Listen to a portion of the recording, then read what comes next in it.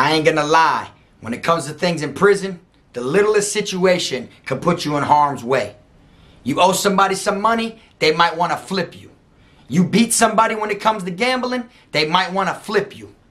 For this video here, I'm going to be letting y'all know about a time when an inmate got his stomach ripped open all over a card game.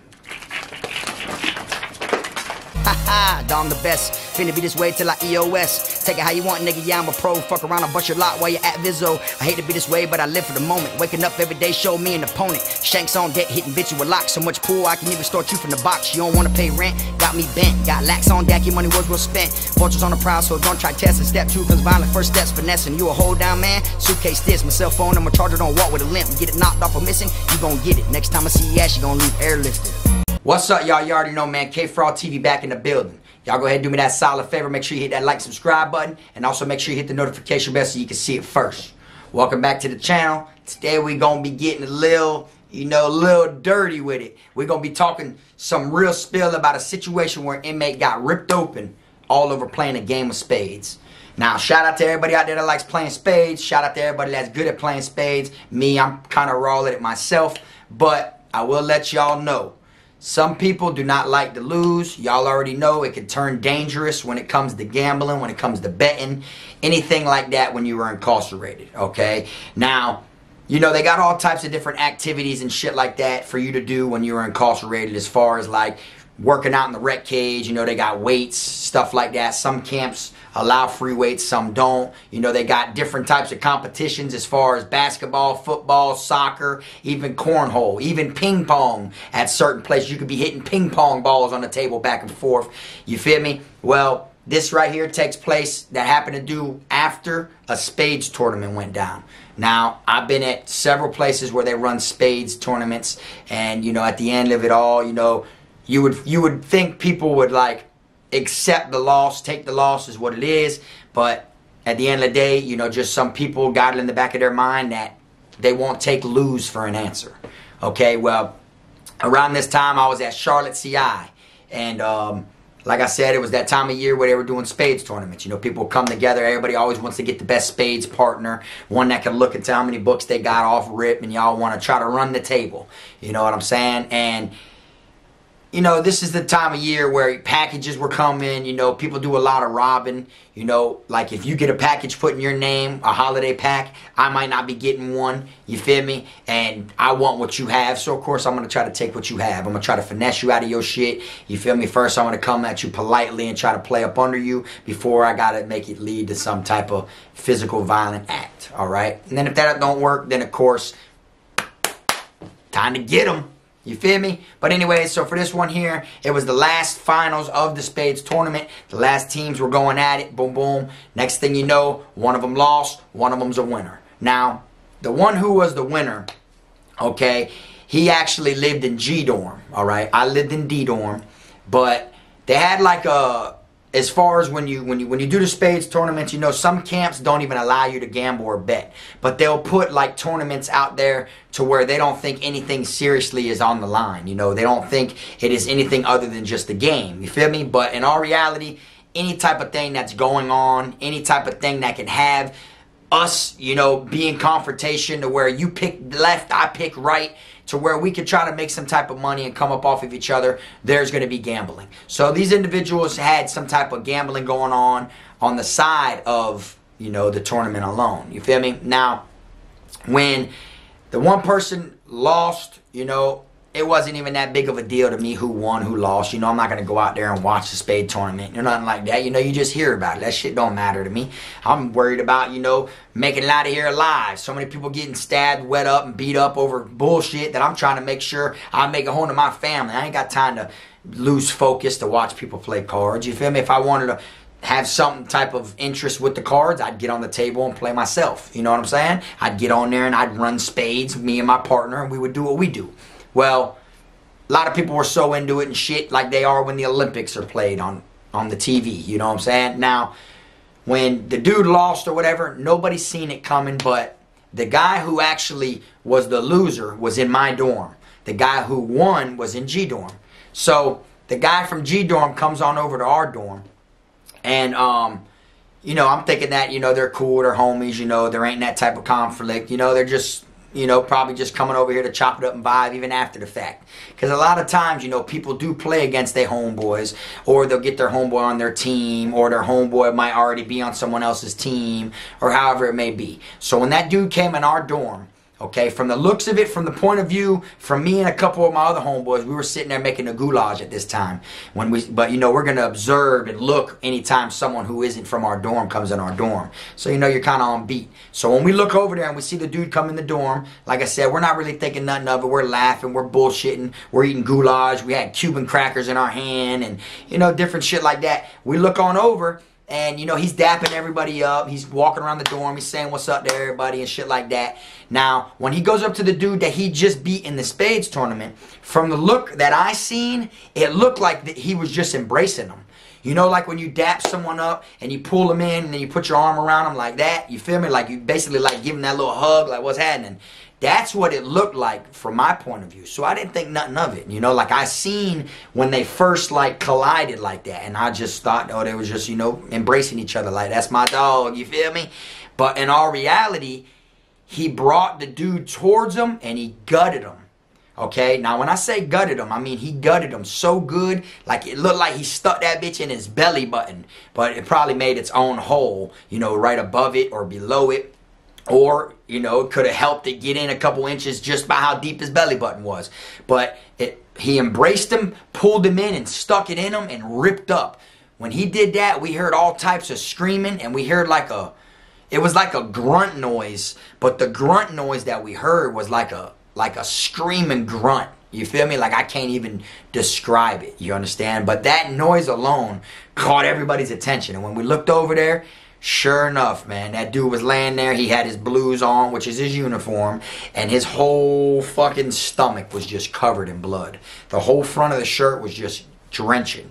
You know what I'm saying? And when we see him, we're like, oh shit. And then you look over there, and the dude who wet him, you know, of course he got missing off rip. He wasn't like standing over him with a knife or nothing. He got missing on everything, but then when we look over, we see him inside the open bay bathroom washing his knife off. Like he wasn't carrying himself like trying to hide that much. You know, like most people would like, and then fucking get missing and swoop, get rid of the blade and everything like that. Hop in the shower and start bathing. You know, trying to hide all evidence possible. This dude was just literally standing over there in the open bay bathroom, washing all the blood off of his hands and off of the knife. You feel me? Everyone starts surrounding the person that's on the ground, shit like that. Next thing you know, guards come in, they do a massive shakedown. When I say a massive shakedown, I mean that they found way more than just a knife, okay? They was in that bitch flipping all of our stuff for probably 2.5 hours. They had us laying on our bunks with our hands behind our head, with our face in our pillow, all that shit. They didn't even want us to make eye contact with them. Had us sitting there like going through it, you know, all because this dude got wet like that. But what it is, see, people get wet all the time in prison, okay? Don't get me wrong. It happens all the time in all different states, you know. But it was the fact of how gory this one was. That blood that was on the floor and that was on that dude's shirt, that shit looked black, like dark purplish black. It wasn't just regular blood color, you know. That shit looked like it was an artery or something that was hit. You feel me? And the dude himself that was ripped open, after he made the grunt noise and fell on the ground, he collapsed. He didn't make no more noise. He was like just laying there, just dead ass, like unconscious, like out of it. You feel me? And all this shit took place over Spade'S, all over a card game. You feel me? To me, this was one of the goriest situations that I seen with my own eyes. As far as much blood as I witnessed there, you know. But as far as like watching a real deal situation going down, like dudes knife fighting and hitting each other up, this one here, as far as seeing the scenery of the blood, is up there. But I seen ones where dudes were literally knife fighting each other and there was blood like everywhere. Like you'd be like, this shit looks ridiculous. Look like when you fuck around and you put raviolis inside of the microwave or something and don't put a napkin over that. But you know when you open that and that bitch is just splattered all in there? That's what it looked like. You feel me? on the other scene. But this one here was so much blood that it looked like a different color paint. You feel me? Like it was so much to where you're like, how is this much blood coming out of this person? You feel me? And like I said, it wasn't a regular standard red like you see a red bandana color, or, you know, red when you get a little cut. It was such a deeper cut, and the dude wasn't even moving. You feel me? To where you're like, oh yeah, that dude's out of there. You know, that's the first thing I thought. You feel me? And when they came in there, they did all the shakedown and they flipped everything like that. They didn't catch the dude who, you know, did the wet up. You know, the dude who hit him, he didn't even get in trouble. You know, they found so much shit on so many different other people, you know, that at the end of the day, the person who actually wet him, you know, he didn't even get caught for it. You feel me? To me, that boy overkilled the situation, you know what I'm saying? Like, you lost, you know, straight up, you feel me? You know what you was getting involved with. And at the end of the day, it is what it is, you know? Yes, better man up, you know, pay up when you owe. And if you win, collect. If you don't, you lose, then, you know, charge that shit to the game, you feel me? Now, the dude tried to, like, flip it around and say that the dude was cheating. He was looking at his cards and all this different stuff like that. But, you know, when someone's losing, you know, they're going to think of anything they can to feel like, to back out of paying. You feel me? So I feel like the way that they had that shit going, it was like, in his mind, he already knew he wasn't going to pay this dude if he lost. Or he already had in his mind that where there is no losing. He never once planned out what is he going to do if he loses. You know? And the crazy thing is, the dude that came over there, he didn't come over there to collect the money or nothing like that. That was bet behind the scenes from the Spade'S tournament. He already collected that. They were already paid out and everything. You feel me? So it isn't like he got it directly from him. When you have big things going on like this, like if there's a big pot and a big deal, a big thing going on between two people that are betting and gambling or whatever, neither party is holding the money. You feel me? That shit's always given to someone else. There's always a pot holder. There's always someone else that holds it. So that way if you lose, you know, you can't renege and try to take it back out. You know what I'm saying? There's nothing you can do. You already put the money up. So the dude was already paid and everything like that. He just felt comfortable enough to come on over to our quad to say, what's up, and come over here and maybe vibe with this dude or just kick it with him or whatever it was. But the other dude wasn't willing to let that shit go. You see what I'm saying? And you see these type of situations go on, there ain't nothing you can really do about it but learn what not to do, what not to get involved with. You feel me? That's why they always say to stay away from gays, gambling, gangs, and the guards. Them are the main 4 G's that you're supposed to stay away from, because there's always some fuckery going on to where something happens to where you're putting yourself in harm's way.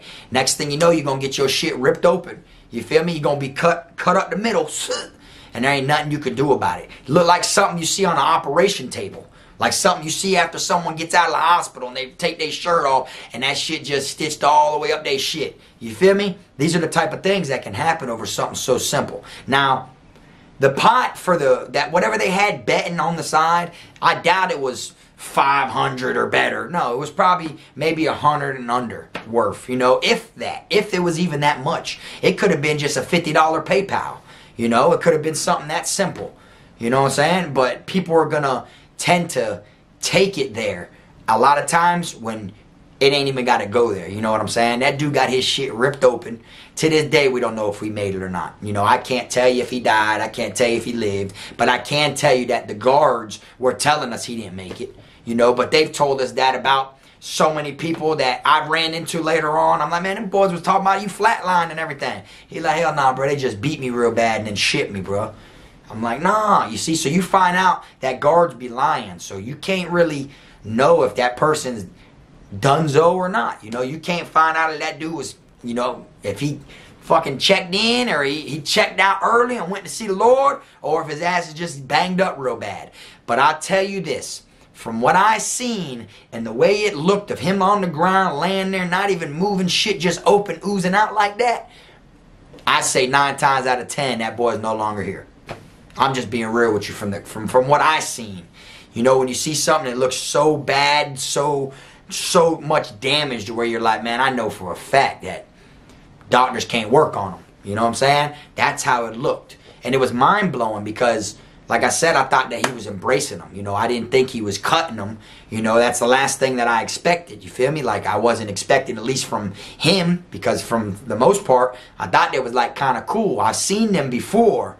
You know, this ain't the first competition they've had with each other, you know. They've actually ran Spade'S together on teams before and shit. You know, they was like cool with each other, you know. So it could have been from something deeper than the Spade'S, you know, but it wasn't really a coincidence that it happened right after the Spade'S, you know what I'm saying? So, like, when you catch someone, you know, turning on someone like that over something so simple, it makes you kind of hard to trust people. And then if it was over something other than the Spade'S, he wanted to start, you know, lightly telling different people that, oh, the dude was cheating. He was looking at his cards and different shit like that. So clearly to him it was over the Spade'S. Now don't get me wrong. This going to be my opinion, and I want y'all to put y'all's opinion in the comments. Would you wet someone up over cheating? I mean, shit, if the stakes are high enough, boy, I will. You know what I'm saying? If it ain't that high of a pot and it ain't that big of a deal, I'm definitely going to address you and I'm going to call you out on that shit. And we going to bump for you trying to play me like that. Because I feel like you try to play up under me and you try to get over on me some type of way. You know what I'm saying? I'm going to call that shit out, though. And I'm going to let you know, hey, I just caught your soft ass cheating. You know, I'm going to make it known. You feel me? But if the stakes was high enough and that money was on the line and it was real deal, you know, and I know that I was keeping it loyal on my end and I wasn't trying to cheat. You know, I was keeping that shit rock solid all the way. And you try to play me and that money's high enough, I'll wet you up over that shit. You feel me? I'm just being real, though. That's me. I want to know what y'all would do. Even if that individual was cheating, would you wet him up over it? Or would you just beat him up? Or would you make him give you back what you paid? Or what would you do? You feel me? Like, would you be like, you know what? I don't even want to collect, bro. You getting this knife instead. Is that what would come to your mind? Because sometimes that's what comes to people's minds. And in prison, the way everything's broken down and the way everybody does their time is, even if that man ain't cheating, if people don't want to pay, people don't want to lose, or people can't cope with losing, that they're off ripping their mind for like, there's no way I can lose, there's no way I lost, he's got to be cheating. And then they'll jump the gun and they'll wet that person, even if that person won fair and square. You see, that's what makes it so dangerous when you play games and you put something on the line inside of prison. You feel me? Because you can literally be playing as a straight arrow and you could 100%, no cheating, no nothing, win. And a person will still want to turn around and put that knife on you because they feel like you cheated, because in their mind there's no way they could have lost. You see, there's a lot of sore losers that it don't come out. You don't see it until it's time to where it's too late, to where all they know is to act, to bring harm your way, when really they're just a sore loser and they couldn't take the fact that they lost fair and square. You feel me? Me personally, I don't think the dude cheated, because these are the type of events and spade tournaments and stuff like that to where it ain't like it's just 4 people just sitting there. Man, they got a whole crowd around them and they're like in the middle right there. You feel me? People are literally like able to see if you're cheating or not. You know what I'm saying? They're able. You can't just lean over and see dudes' cards, and you can't like have someone standing behind them that's signing you the numbers or anything like that. You can't really, no, there's no way to really cheat in front of all these people. You know what I'm saying? Like, you and your partner can probably, you know, communicate under the table some type of way, you know, certain taps and certain different things. You got to just pay attention to your partner and follow his suit. You got to see what your partner don't have, and you learn that while you're playing. And you got to see what he's running, what he isn't running, what he don't have. You got to learn these things. You feel me? And once you do, then, you know, you start getting better and better. But to me, I don't think he cheated. You know what I'm saying? I think this person was just a sore loser, because I've seen him in the dorm. You got to look at it. He lived in the same dorm as me. So I've seen him get mad over just petty games. You know, like spades, or he could be playing tonk with someone, or palace, or casino, and he was always the loudmouth. He'd get mad. He'd take that shit so serious to where he felt like in his mind he could never lose. If someone was beating him, then they was cheating. But really, I feel like sometimes, you know, you come across someone that's better than you. It don't matter if you put 100 hours a week into playing spades. You know, you could also lose to someone that didn't put that many hours in. You know, it might just be their day. They might just be that souped up and that good from playing a long time ago. You feel me? But when you got to go and grab a knife and wet someone up because they did that shit because they won fair and square, in my eyes, I'm like, damn, that shit ain't really respected, you feel me? But I knew to pay more attention to that dude. You know, I knew to keep an eye on him because I knew what he was capable of. You know, a lot of times he'd be rah-rah and always arguing, and every time he'd get in conflict with someone, it was over some type of game he was playing. Every time. Every time you hear him arguing, it was either over chess, checkers, cards, you know what I'm saying? Something. So he was that type of person to where if he landed at the wrong institution and he ran into somebody that was on their time just like he is, he'd find himself getting into way more shit than he would if he would just not gamble, not, you know, try to play people out of their money and stuff like that. Because there's going to always be someone out there better than you. You feel me? And here he wet this dude, ripped this dude shit wide open. Something like you see out of a movie, I swear. Something you'd see like on the operation table on the show Grey's Anatomy, y'all. You're like literally, bro, like he was so ripped open, bro, that it looked like unreal. You feel me? And then in my mind, I'm like, bro, this shit was all over a game of spades. You know what I'm saying? And I know a lot of people watching this, you know, probably play spades. I know a lot of people watching this that done did time, probably been on that spades table. And you know, at the end of the day, you don't think it's nothing. It's all fun and games and cool and shit. Me in my neighborhood, we grew up playing spades. We grew up playing them on the weekends, chilling with hoes, drinking and shit. You feel me? You lose, it'd be a male and a female against a male and a female. You know what I'm saying? And it's kind of like how you do truth or dare. Instead, we play spades or drinking game and stuff like that. Growing up with female, that's how we did it when we were younger. So when I went to the county, I already knew how to play spades. You know what I'm saying? That and dominoes. We call them bones. So that and bones. I already knew how to play both of them very well by the time I got locked up. You know what I'm saying? So at the end of the day, when you find yourself in there and you're like, oh shit, I already know how to play. Yeah, let's run it. And you get on there and you become real good and all that shit. You don't know that you could be putting yourself in harm's way because you got someone out there, bro, that isn't going to want to pay up if they lose fair and square. Straight up. So just make sure you know what you're getting yourself into before you get your ass ripped open from your belly button to your chin. Because I'm telling y'all, I seen it with my own eyes. Okay? It isn't like I'm telling y'all some shit that I heard of or could happen. I'm telling y'all something that I seen happen with my own two eyes. You feel me? All over a fucking game of cards. Straight up. But anyways, y'all let me know what y'all think. Y'all let me know any type of situations or anybody you seen get beat up or anybody you seen get hit with locks or jumped or wet up or anything over spades or over any type of card game. Y'all drop it in the comment section. Y'all already know I'm going to keep on giving y'all that real spill. You know how we do it over here on Kfrogtv. But anyways, I appreciate y'all rocking and tuning in like always. Y'all make sure y'all hit that like button on the way out if you ain't hit it on the way in. Stay tuned for the very next one. And y'all already know, like I always say, make sure you keep them rats, squares, clowns, chomos, pedos, gunners, wannabe island boys, people with fake golds who are blind, that got nothing but blind people following them out your circle. Until next time, this the one and only Frog.